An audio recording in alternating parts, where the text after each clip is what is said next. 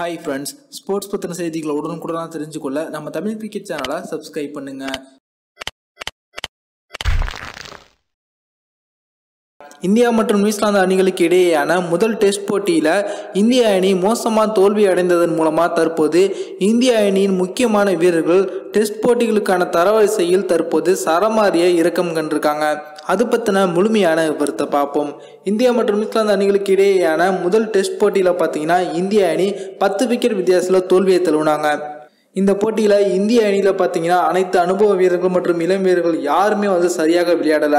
பேட்டிங்ல பாத்தீங்கன்னா அஜிங்கியா ரஹானே மற்றும் மயங்க் அகர்வால் ஓரளவு சிறப்பா விளையாண்டாங்க. அதே போல பவுலிங்ல இஷாந்த் சர்மா மட்டும் முதல் இன்னிங்ஸ்ல 5 விக்கெட்டை வீழ்த்தினாங்க.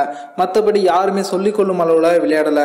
இதன் மூலமா தற்போது பேட்டிங் தரவரிசையில பாத்தீங்கன்னா இந்திய அணியின் கேப்டனான விராட் கோலி அவர்கள் தன்னுடைய முதல் இடத்தை இழந்திருக்காங்க.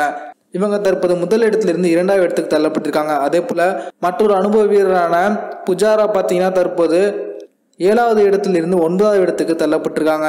அதே போல பந்து வீச்சில் பார்த்தீங்கன்னா ஜஸ்பிரீத் பும்ரா 6வது இடத்திலிருந்து 11வது இடத்திற்கும், முகமது ஷமி 9வது இடத்திலிருந்து 15வது இடத்திற்கும் தள்ளப்பட்டிருக்காங்க அப்படிங்கிறது குறிப்பிடத்தக்கது.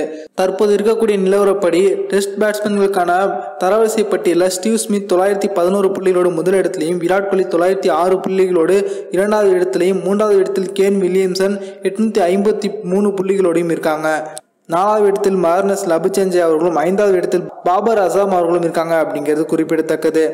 அஜிங்கியா ரஹானே அவர்கள் தற்போது 9வது இடத்திலிருந்து 8வது இடத்திற்கு முன்னேறி இருக்காங்க. மயங்க் அகர்வால் 11வது இடத்திலிருந்து 10வது இடத்திற்கு முன்னேறியிருக்காங்க அப்படிங்கிறது குறிப்பிடத்தக்கது.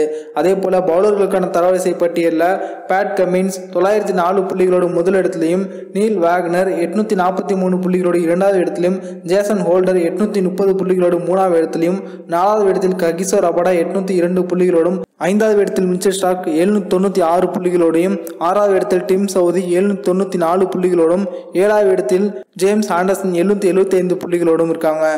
ஒரே டெஸ்ட் போட்டியில் தற்போது இந்திய அணியின் வீரர்கள் இந்த அளவுக்கு தரவரிசை பட்டியலில் சரிந்திருப்பது தற்போது ரசிகர்களுக்கு ஏமாற்றத்தை ஏற்படுத்தியிருக்கு.